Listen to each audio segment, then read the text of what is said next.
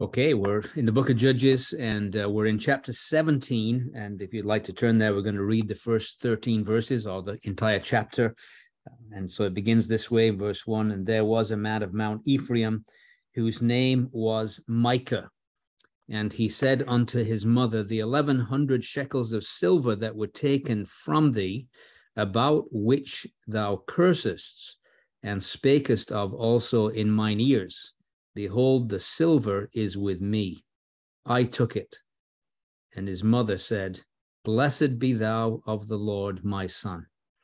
And when he had restored the 1,100 shekels of silver to his mother said, I had wholly dedicated the silver unto the Lord from my hand, for my son, to make a graven image and a molten image.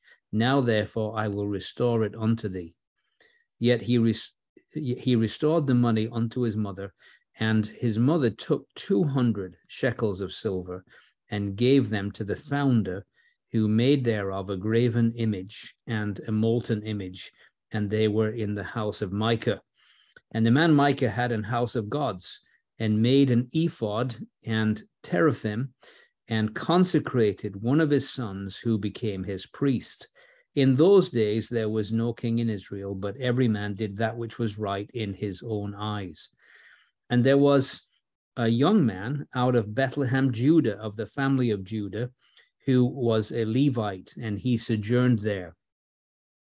And the man departed out of the city from Bethlehem, Judah, to sojourn where he could find a place.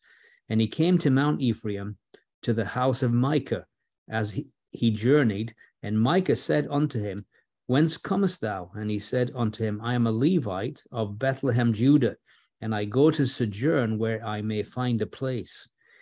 And Micah said unto him, Dwell with me, and be unto me a father and a priest, and I will give thee 10 shekels of silver by the year, and a suit of apparel, and the victuals. So the Levite went in, and the Levite was content to dwell with the man, and the young man was unto him as one of his sons. And Micah consecrated the Levite, and the young man became his priest, and was in the house of Micah. Then said Micah, Now know I that the Lord will do me good, seeing I have a Levite to my priest. And again, God will indeed bless the reading of his precious word to us today. So that's Judges chapter 17, and we're looking really at the spiritual decline of Israel. And up to now, we've looked at these judges, these 13 judges we've gone through in chapters 3 through 16.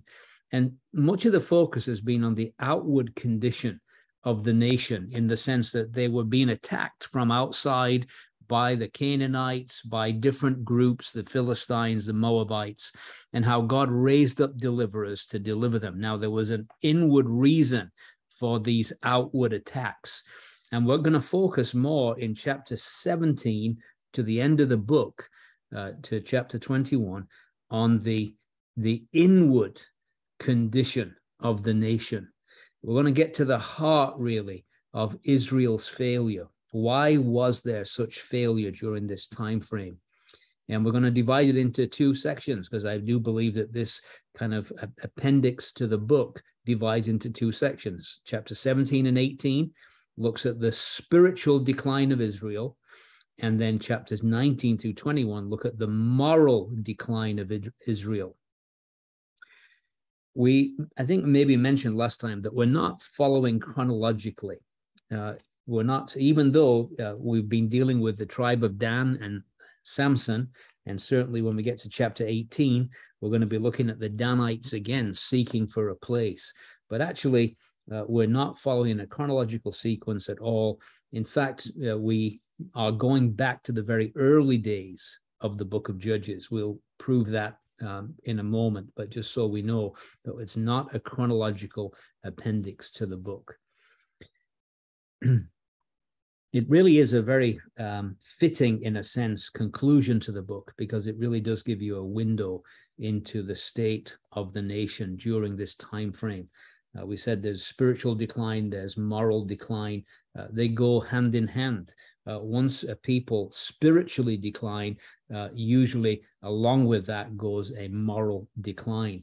And actually, what we're going to be looking at in these 5 chapters could be summarized in the words of Romans chapter 1. Romans chapter 1, and particularly verse 28, Romans 1:28, very familiar verses to many of us, but it says, even as they did not like to retain God in their knowledge. So the God who had revealed himself to them, the God of Israel, they didn't want to retain him in their knowledge. They had better ideas of how things should be done. They didn't like to retain God in their knowledge. God gave them over to a reprobate mind to do those things which are not convenient. And that's exactly what is happening here. It seems like God gives them over. In fact, in chapter 17 through 21, the only reference to God showing up in this whole equation is given in chapter 20 and verse 18, where it says, the children of Israel arose and went up to the house of God and asked counsel of God and said, which of us shall go up first to the battle against the children of Benjamin? And again, where it's in the context of civil war, where one of the 12 tribes is almost completely wiped out, and they're seeking the guidance of God in that instance. But that's the only reference, actually, to them seeking the Lord at all during this time period. And so certainly we can conclude, and no question really, that idolatry, a wrong view of God, leads to immorality. It all begins when people have a wrong view of God. And again, I would suggest to you that even in our day, if we emphasize the love of God and neglect to emphasize as well equally the holiness of God, the righteousness of God, the majesty of God, people will have a wrong view. And they'll feel that God is some kind of indulgent being who puts up with them in all their waywardness and all the rest of it. And so a wrong view of God, that's why theology is so important, because a right view of God leads to right conduct. A wrong view of God leads to immoral living. And so this is why having a correct view of God is so important. So we said that these events, 2 events really recorded, chapter 17 and 18, and then 19 through 21, take the reader back to the early days of the judges, immediately following the death of Joshua and the elders that outlived him. How do we know those things? Well, we said in chapter 18, it says in verse 1, in those days there was no king in Israel, and in those days the tribe of the Danites sought them an inheritance to dwell in, for unto that day all their inheritance had not fallen to them among the tribes of Israel. And in a sense, we're taken back to chapter 1 of Judges and verse 34, where we read why they were not able to take their inheritance. Chapter 1, verse 34 says, and the Amorites forced the children of Dan into the mountain, for they would not suffer them to come down to the valley. And so because of this opposition from the Amorites, it results in the tribe of Dan looking elsewhere for an inheritance. And what they're going to do is they're going to go up north to the north of the country. And so again, we're going to the early days of Judges. How another, perhaps even more evident reason we're in the early days of Judges is in chapter 20 of Judges. And if you look at verse 28, it says, and Phinehas, the son of Eleazar, the son of Aaron, stood before it in those days, saying, shall I yet again go out to battle against the children of Benjamin, my brother, or shall I cease? And the Lord said, go up, for tomorrow I will deliver them into thine hand. Now, Phinehas, the son of Eleazar, certainly would not have been 430 years old or above, right? So clearly it's taken us back to the early days of the period of the judges after the initial failure to inherit the land. And we'll see later about the exact dating of all of this. But so we're really in the early days, and we have 2 representative incidents from them to close the account of the book of Judges, to give a deeper insight into what was taking place in the people's hearts from the very beginning of this traumatic period of Israel's history. And one of the kind of dominant ideas in these chapters from 17 all the way to 21 is this repeated idea of, in those days, there's no king in Israel. Again, just want you to see this. Look at verse 6. In those days of chapter 17, in those days, there's no king in Israel. Every man did that which was right in his own eyes. Chapter 18, verse 1. In those days, there was no king in Israel. In those days, the tribe of the Danites sought an inheritance. And then chapter 19, verse 1. It came to pass in those days when there was no king in Israel that there was a certain Levite sojourning on the side of Mount Ephraim, and so on and so forth. Chapter 21 and verse 25. So although it mentions this in other places in the book, not with the same frequency as it does in this final section, verse 25, the closing verse, in those days there was no king in Israel. Every man did that which was right in his own eyes. And so basically, because there was no king in Israel, what's been emphasized is the lawlessness of the day as a major cause of Israel's problems, because there's no king in Israel. Now, again, we need to ask ourselves the question, what is in view here? Because certainly we know that the writer is writing in the early days of the inauguration of the kingdom under Saul. And some suggest that the idea here is he's comparing the more settled period when there was a central government, and therefore there was stronger leadership, if you like, and there was more of a moral and religious kind of effect. And so social chaos was not quite as prevalent. Now that's a one view, and I think there's some merits to the view in the sense that if we have weak leadership, it definitely affects God's people, whether it's in a local assembly, whether it's in a nation. If we have weak leadership, it definitely has an impact, and I think we can all agree on that. But I suspect that in the back of the minds of the writer, he's not saying, because you see, Saul certainly had central government, but he wasn't exactly a morally wonderful leader, was he? I think that there's something else being said here. And if you look at 1 Samuel 8 and verse 6 and 7, he says, but the things displeased Samuel when they said, give us a king to judge us. And Samuel prayed to the Lord, and the Lord said to Samuel, hearken unto the voice of the people in all that they say unto thee, for they have not rejected thee, but they have rejected me, that I should not reign over them. And so what we could say is that the book of Judges shows what happens in a nation when they reject the rule of God over their lives, when he ceases to be their king. And the resultant anarchy is really a direct result of rejecting God as the ultimate authority and as king. And once he is rejected as king, every man does that which is right in his own eyes. In other words, man becomes the ultimate arbiter of what is right and wrong. He does that which is right in his own eyes, not in the eyes of the Lord. And such conditions became a breeding ground for all kinds of idolatry and immorality. It's a disaster to reject divine authority, because in doing so, man becomes the authority. And man, with all his failures and all the rest of it, it leads to chaos. And of course, from a practical standpoint for ourselves, when we cease to submit to the lordship of Christ in our daily lives, in our local assembly, when we cease to be governed by Christ the head, and we start to follow the whims of men, what men think is right in their own eyes, we are headed for unmitigated disaster.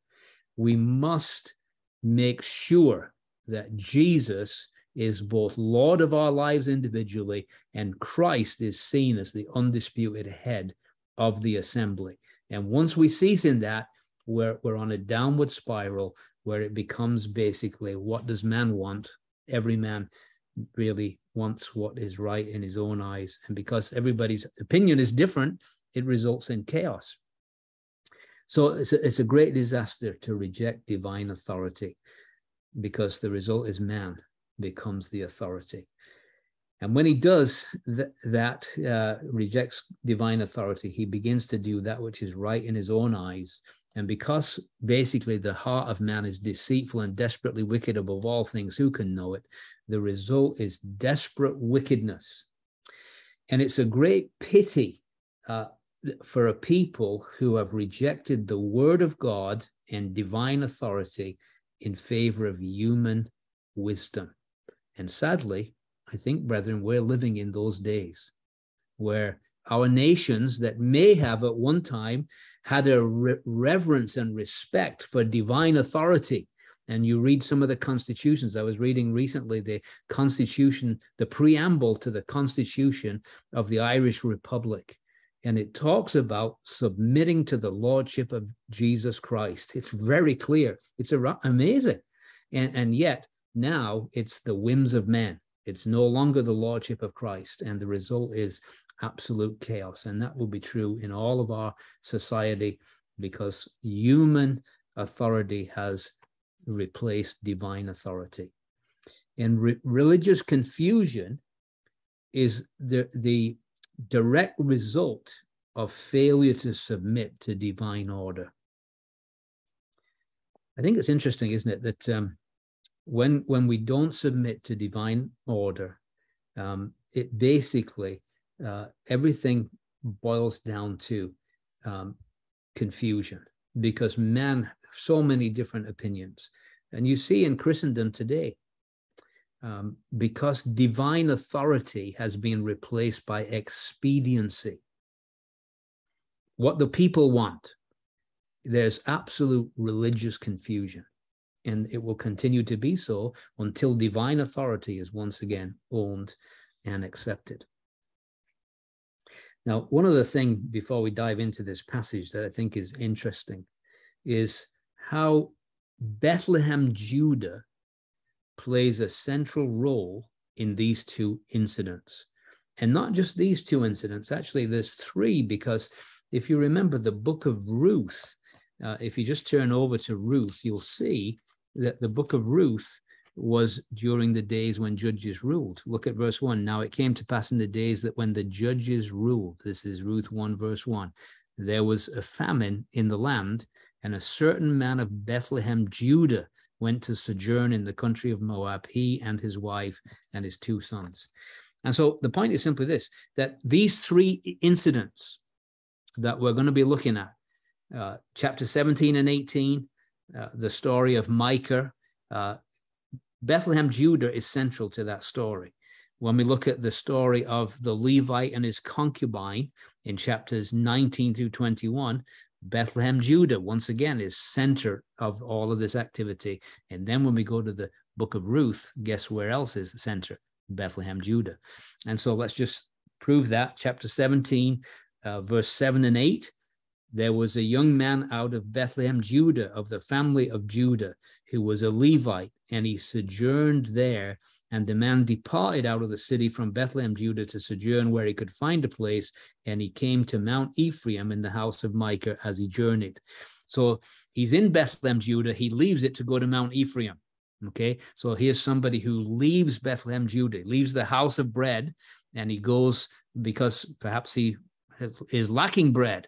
And he goes to Mount Ephraim looking for a place and looking for support. Look at chapter 19 now and verse 1 through 3. It came to pass in those days there was no king in Israel, and there was a certain Levite sojourning on the side of Mount Ephraim, who took to him a concubine out of Bethlehem, Judah. And his concubine played the whore against him and went away from him to her father's house to Bethlehem, Judah, and was there 4 whole months. And her husband rose and went after her to speak friendly unto her, to bring her again, having his servant with him, so on and so forth. So again, here we go. Here's a man who's in Mount Ephraim now, and he leaves Mount Ephraim to go to Bethlehem, Judah. And then the book of Ruth, it begins in Bethlehem, Judah, and they leave Bethlehem, Judah, and where do they go? They go to the land of the Moabites. And so just interesting how Bethlehem, Judah is center stage to all of these three stories. And isn't it amazing that the religious chaos that is connected with Bethlehem, Judah, of all the places that God decided to raise up a king that would bring some stability to the nation, where was it from? Well, it was from Bethlehem, Judah. And when he would finally send his son into the world, who ultimately will vanquish religious chaos and moral chaos on the planet, where would he be born? In the very place where all this upheaval is based, Bethlehem, Judah. So a place connected with such privilege, David and David's greatest son, was sadly the scene of much confusion and anarchy. Now, as we look at this chapter, and I'm going to kind of give an outline of this chapter and chapter 18, and I want to suggest to you that in verses 1 through 6, the emphasis is of chapter 17 is on do-it-yourself religion. Remember, everyone's doing that which is right in their own eyes. So basically, Micah and his mother have their own do-it-yourself religion. They're based on their own thinking, what's right in their own eyes. And so they've got their own plan, their own scheme. And then in chapter 7 through 13, I want to suggest to you it's commercial religion. It's a Levite for hire. And he's looking for somebody who's going to take him on and fund him. And even though it involves tremendous compromise of everything a Levite should stand for, if the money's right, he's there. So commercial religion. If the money's right, it doesn't matter what God's word says. As long as the money's right, we'll do it. And so commercial religion. And then in chapter 18, the whole chapter, we want to talk about armchair religion. And this is the tribe of Dan basically wants somebody to do their religious stuff for them, and they're willing to pay the price so they can sit back in their armchair and not do what they should be doing themselves. And so you can see how pertinent it is to the day we find ourselves in, where we have exactly the same scenario. So now we're ready to dive into chapter 17, and we begin with this man of Mount Ephraim. There was a man of Mount Ephraim. And again, Mount Ephraim itself was a place of great spiritual significance. It's the place where Joshua was from, and also where Joshua was buried. If you look at chapter 24 of Joshua, you'll notice that Mount Ephraim is a place of very significant spiritual history. Chapter 24 and verse 30, it says, they buried him in the border of his inheritance in Timnath-Serah, which is in Mount Ephraim on the north side of the hill of Gaash. And then if you also look down in verse 33, it's also where Eleazar the high priest was buried. And Eleazar the son of Aaron died, and they buried him in a hill that pertained to Phinehas, his son, which was given him in Mount Ephraim. So Eleazar the priest is from there, buried there. His son, Phinehas, also Mount Ephraim is where he's from. So spiritual significance there. It's also close to Shiloh, where the tabernacle was located at this time. And that is what makes it so horrendous, this chapter, that Micah and his mother make up their own religion when the true expression of divine revealed truth is very close to them, right? Because Shiloh is close to Mount Ephraim, and they would rather come up with their own scheme than go to the place that God has chosen to place his name at that time, where the tabernacle was. Ephraim means double fruit. And so it's a place that certainly not only is spiritual significant, but a place where God is expecting great fruitfulness, because Mount Ephraim, double fruit. And yet we could suggest from this chapter that there was no fruit for God at all in Mount Ephraim at this time in the history of the nation. So it's a historical significant place. It's close to the house of God. And yet it's a place where the people did not love God like they should have done. In fact, it's connected with breaking the first tablet of the law, which is to love God with all our heart, mind, soul, and strength. And certainly we're going to see, in fact, a good parallel for this chapter would be Exodus chapter 20, because we're going to see again and again and again the commandments of God are being broken because everybody's doing that which is right in their own eyes and not which God has revealed. So it says that there's a man of Mount Ephraim whose name was Micah. And of course, Micah is a wonderful name. It means who is like Jehovah. And certainly Micah was anything but like Jehovah. He does not live up to his name in any way, shape, or form. And so in those days, it tells us there was a man of Mount Ephraim whose name was Micah, and he said to his mother, the 1,100 shekels of silver that were taken from thee, about which thou cursest, and spakest of also in mine ears, behold, the silver is with me. I took it. And his mother said, blessed be thou of the Lord, my son. And so the first thing we learn about Micah was his character. He was a thief. And not only was he a thief, in the process of stealing, he was dishonoring his mother, for sure, his parents, disobeying the commandments that says we're to honor our father and mother, and also thou shalt not steal, and then also thou shalt not covet, because obviously he coveted the silver because he took it. And so right there, and we said we're going to kind of parallel Exodus 20. So let's just look there and see, just already, we're only 2 verses into this chapter, and the commandments of God are falling. They're not obeying them. Verse 12, honor thy father and thy mother, that thy days may be long upon the land which the Lord thy God giveth thee. Verse 15, thou shalt not steal. Verse 17, thou shalt not covet thy neighbor's house. Thou shalt not covet thy neighbor's wife, nor his manservant, nor his maidservant, nor his ox, nor his ass, nor anything that is thy neighbor's. And so all of this is happening. 3 commandments broken by this central figure in the story, Micah, in a short space of time, just in 2 verses. Interesting that the sum of money that he stole was 1,100 shekels of silver. Last time we saw 1,100 shekels of silver was in chapter 16 and verse 5.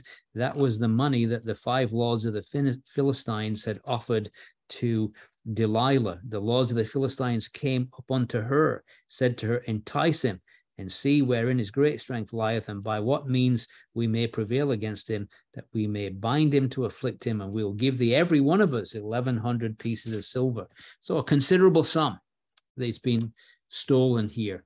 And of course, these first few verses, actually 6 times in the chapter, silver is mentioned, but in these first few verses, it's mentioned 5 of the 6 times, twice in verse 2, twice in verse 3, and once in verse 4.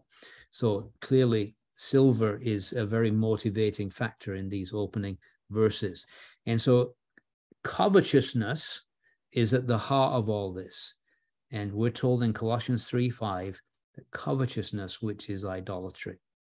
In other words, I'm looking to something else other than what I have to satisfy my heart, and I'm saying, God, you don't satisfy. I have to have this other stuff to make me happy. You are not enough to make me content and joyful. So he does confess that he took the silver. He says the end, I took it, and his mother said, blessed be thou, the Lord God, my son. So he's willing to confess, but it wasn't really genuine repentance.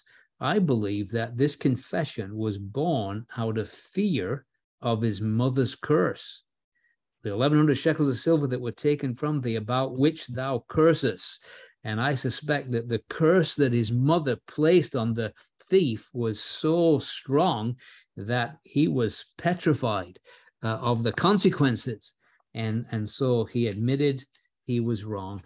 And immediately, when he told that he'd stolen it, concerned about his personal welfare, not wanting to fall under his mother's curse, then his mother says, "Blessed be thou of the Lord, my son." Interesting that this woman reminds us a lot of James chapter 3. James chapter 3 and verse 9. Her tongue, I don't know whether James had this woman in mind when he wrote this verse, but he says, "Therewith bless we God, even the Father, and therewith curse we men, which are made after the similitude of God. Out of the same mouth proceeds blessing and cursing, my brethren. These things ought not so to be." And so here's this woman, immediately she's cursing whoever stole my 1,100 shekels of silver. She's put a tremendous curse. And then when she finds out it's her son, immediately she blesses him. And so out of that same mouth, blessing and cursing. I suspect the curse was issued with such venom that it brought a swift confession from her son out of great fear. And again, could we suggest that another commandment is being broken here? This woman, who we're going to see is really an idolater at heart, is far from God, and yet she's invoking the name of God in blessing. And again, Exodus 20, verse 7 says, "Thou shalt not take the name of the Lord thy God in vain, for the Lord will not hold him guiltless that takes his name in vain." And so here's an idolatrous woman, and she's invoking the blessing of God. And I suspect she's guilty of yet another commandment being broken. She does not utter one word of rebuke for Micah's actions. She didn't bring it home to his conscience, the seriousness of what he had done. There's no lecture. Neither does he ask for forgiveness. He just simply says, "I took it." And so when we compare it to Psalm 51 and what true repentance looks like, we see a different story. Let me just read just one verse from Psalm 51, verse 17, a picture of what true repentance looks like. It says, "The sacrifices of God are a broken spirit, a broken and a contrite heart, O God, thou wilt not despise." There's genuine brokenness in genuine repentance. And it's brokenness because God has been dishonored, because it's been an offense to God. Against thee only have I sinned, David says, again in that psalm. So this woman, she mentions the Lord's name, and she brings this blessing in the name of the Lord. But we might say she's like those in 2 Timothy 3 and verse 5. She has a form of godliness, but denies the power thereof. So notice verse 3, "And when he had restored the 1,100 shekels of silver to his mother said, I had wholly dedicated the silver to the Lord from my hand for my son, to make a graven image and a molten image. Now, therefore, I will restore it unto thee." Once again, we've got an example of double speak.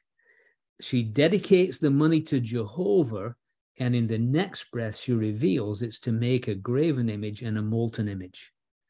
Now, a graven image is one that's sculptured, so it's somebody's taken a tool and kind of formed this image, whereas a molten image is one that's a liquid poured into a mold.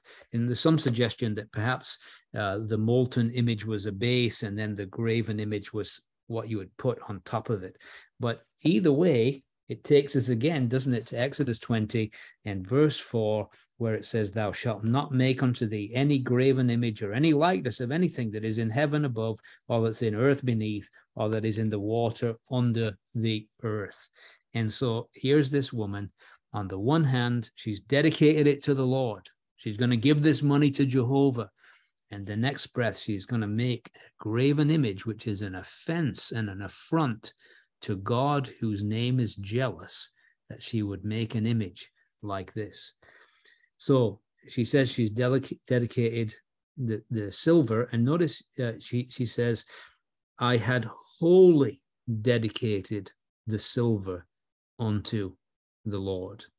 It was all 1,100 shekels of silver was dedicated to the Lord.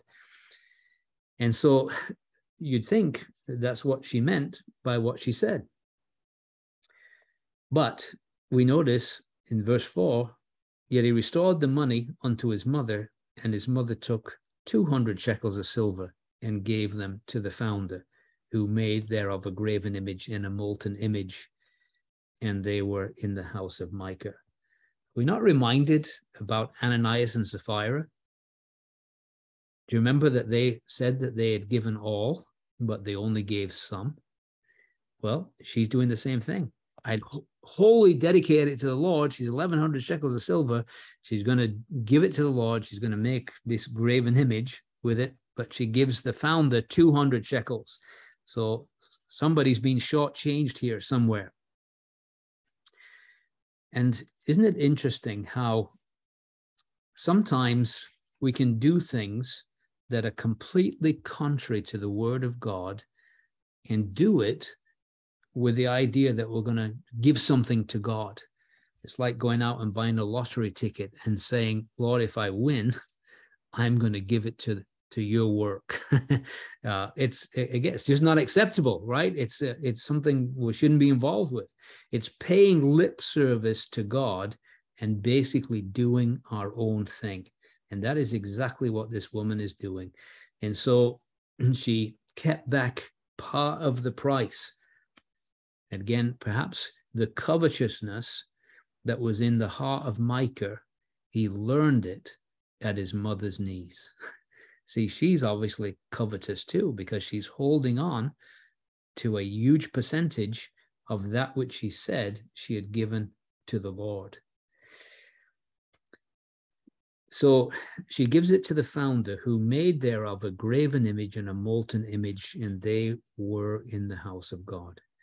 Now, it's interesting how making an image, basically man is constantly making God in his own image and likeness. We can either use it by giving it to a craftsman to do it, or we can do it in our own imagination.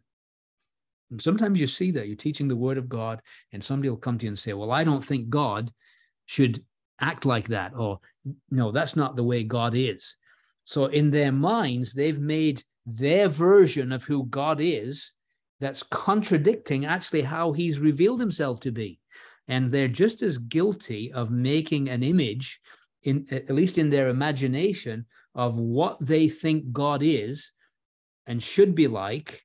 It's crafted in their image rather than what he has revealed himself to be. And we must submit to the God of revelation. You often hear people say, I don't think a loving God would ever send anybody to hell. Now, what is that? That is idolatry. We have crafted a God based on what we think is right and wrong, not based on divine revelation. Okay, so there's an example, a practical example, and you hear it all the time. I don't think God should do this. Oh, I think God loves everybody. And of course he does. He loves the whole world, but he doesn't accept sin. He hates sin. And so sometimes we crafted this God in our likeness and our image rather than submitting to the divine revelation. Verse 5, it says, and the man Micah had a house of gods and made an ephod and a teraphim and consecrated one of his sons who became a priest. So the man Micah has a house of gods. Again, Exodus 20 verse 3, thou shalt have no other gods before me. There's only one God, and yet he has a house of gods, and now he's going to add to his collection. As well as being a thief and covetous, he's an idolater as well. So the newly made image was going to be added to his collection of gods. But it says he made an ephod and then a teraphim and consecrated one of his sons who became his priest. Now notice the incredible admixture here.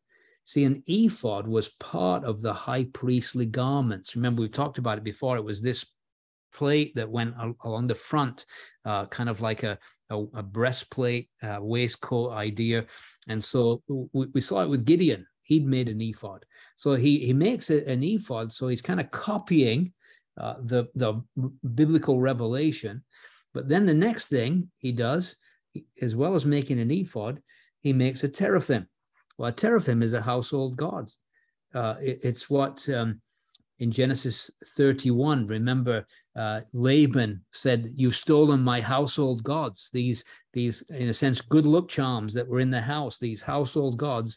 And so here's this incredible syncretism.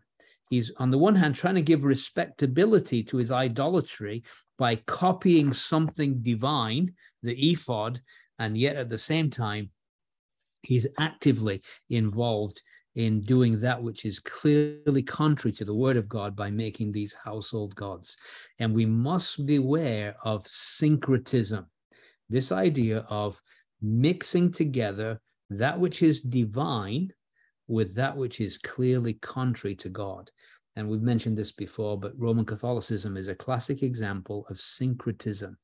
You have a mixture of Judaism, paganism, with a thin veneer of Christianity over the top. And the idea is this, that hopefully this thin veneer of Christianity gives respectability to what is clearly a confusion. It's not based on the revelation of God. And this is exactly what this man is doing. He's not doing things according to the Jew order. In fact, to add insult to injury, he then goes ahead and consecrates his own son to be a priest in his house of gods. So Micah, he's got a house of gods. He makes an ephod. He tries to put a kind of Christian veneer on it, or a respectability. He's got teraphim, these household gods, and now he consecrates one of his sons to become his priest. And so everything about this shouts that they're doing that which is right in their own eyes and not that which God has revealed. And there's so much in contemporary Christianity where people are doing what is right in their own eyes and not what God has revealed. And maybe it makes them feel good. Maybe it seems to work for a while. It has an expediency to it, but it's still contrary to God's revealed word. And there's a New Testament warning, 1 John 5:21, last words of that first epistle: "My little children, keep yourselves from idols." Making a God in your own imagination that you think he should be like, rather than submitting to divine revelation. When it comes to how God should be worshipped, base it on your ideas of how God should be worshipped rather than how he's revealed in the word of God. This expediency, it's everywhere, and it's so contrary. And so he tells us in verse 6, kind of a summary of it: in those days, there's no king in Israel. In other words, Micah and his mother, the Lord was not king. He was not the authority in their lives. And as a result of that, every man, Micah and his mother, did that which was right in their own eyes. And so whenever we reject divine authority, we automatically default to doing what is right in our own eyes, which is human expediency. We must submit to the clearly revealed will of God in the word of God. And we cannot allow our own ideas to creep into the things of God, what we think will work, what we think is good. It's always a disaster. So verse 7, it says, there was a young man of Bethlehem, Judah, of the family of Judah, who was a Levite, and he sojourned there. Now, we might ask, why is he living in Bethlehem, Judah? Certainly, it was not one of the 48 cities given to the Levites to sojourn in. Okay, so he shouldn't have been there in the first place in Bethlehem, Judah, but that's where he is. He's in the wrong place at the wrong time.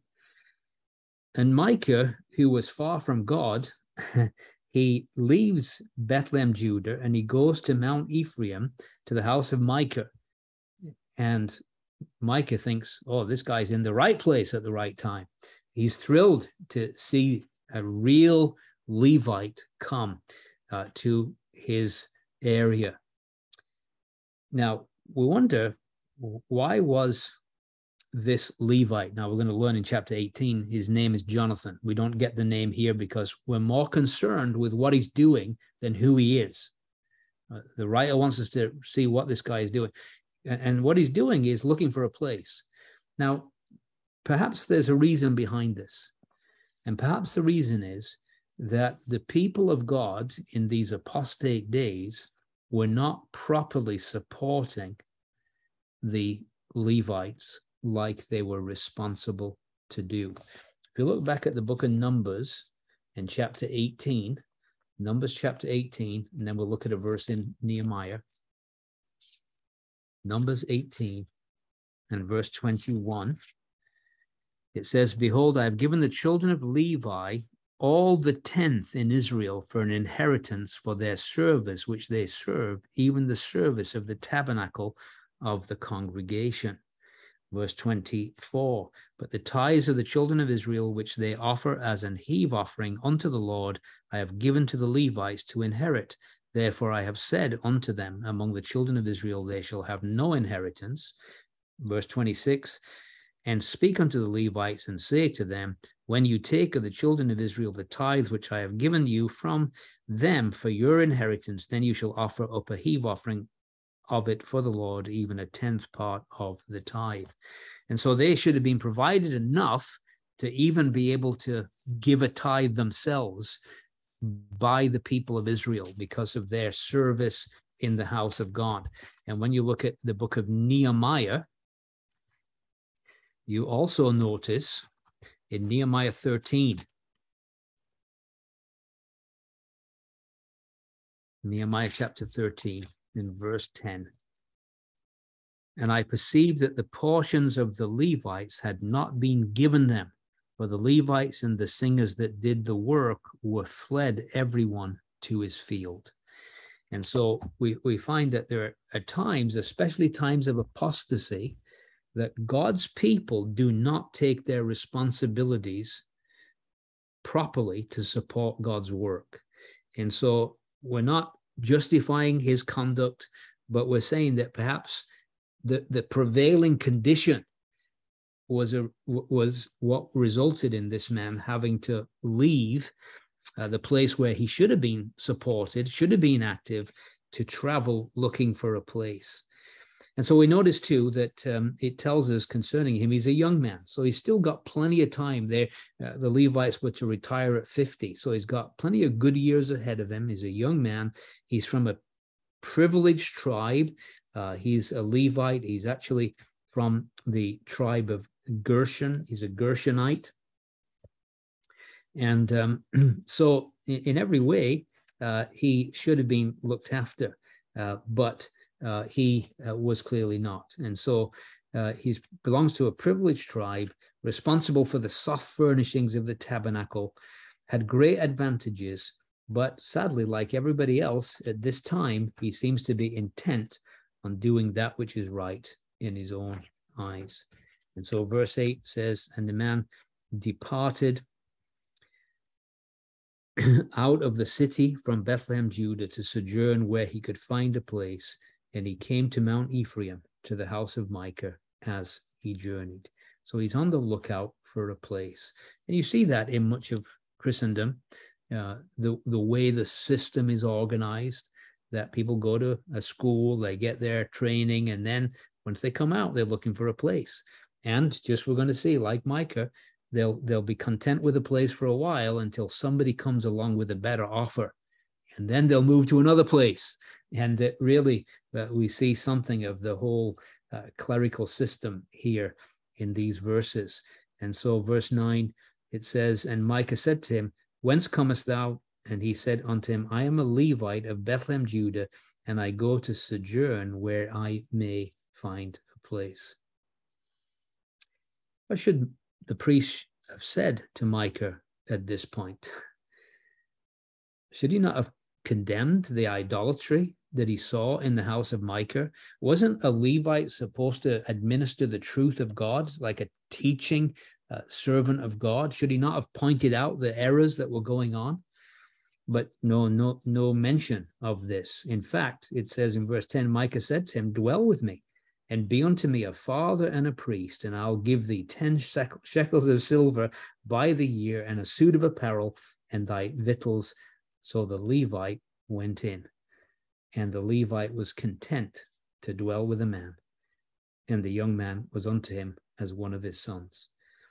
I don't know what it sounds like to you, but when I think of a father and a priest, I can't help but think about Roman Catholicism. So you call the priest your father, and he's given all this honor, and the priest is very content to dwell in a place where he should have been horrified to dwell. It's filled with idolatry. Everything about it is contrary to divine order, and yet the Levite was content to dwell there. And why? Because his conscience was appeased by a great salary. 10 shekels of silver by the year, a new suit every year, and all his food and board thrown in as well. And so he's willing to turn a blind eye to all that's wrong because, hey, money is good at silencing people. And so he responds to this, and for material security, he's willing to compromise divine truth. Now, again, he's not named till chapter 18 and verse 30, because the concern is what he's doing rather than who he is. So Micah consecrated the Levite. The young man became his priest, and he was in the house of Micah. Then said Micah, now know I that the Lord will do me good, seeing as I have a Levite to my priest. Clearly, Micah is very spiritually blind. He's convinced he's on the right track because God has brought a priest to his house to oversee his house of idols. And again, how far he is from understanding the true revelation of God. He's completely spiritually blinded. And again, in days of apostasy, what we find is there's a great deception. You see it in the pastoral epistles in the last days. Many will depart from the faith, giving heed to doctrines of demons. There's a great deception. These demonic spirits, and there's a deception here. And so he's so excited because he feels like, I've got the real thing now. I've got a Levite, and God is obligated to bless. And yet everything he's doing is contrary to divine order. And we're going to find that in the end, he's not only going to lose his priest, he's going to lose his gods, and he's going to lose everything. Because he departed from God's clearly revealed will in the Word of God and ended up with nothing. What a man sows, that will he also reap. May God encourage us in these days where we find ourselves, very similar days to the book of Judges. Are we going to stand uncompromisingly for divine revelation, divine truth, and not be tempted to compromise, whether it be for expediency or for money or for the pressure of people? But are we going to show fidelity to the Word of God? May God encourage us with these thoughts. Amen.